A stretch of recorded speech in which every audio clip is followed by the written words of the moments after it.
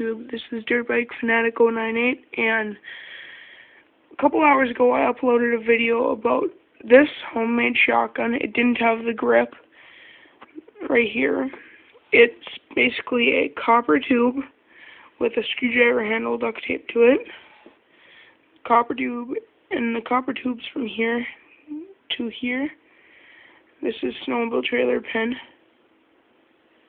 And I have a little bottom to a meat slicer for the plug that goes in the end.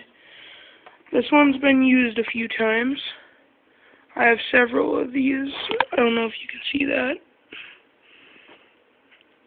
And I will upload a how-to video if you request it, but the materials you basically need is screwdriver handle, snowmobile trailer pin, a copper tube that is a 1/2 inch or a 1/4 inch, your choice, and you need to drill a hole in the plug you make. You take a firecracker and you put it in there, stick it in, and just light the fuse. And for mine, I don't have anything to hold the plug in, so I have to hold my thumb on it right here. I will post a how-to video if you request it. Comment, rate, subscribe, all that.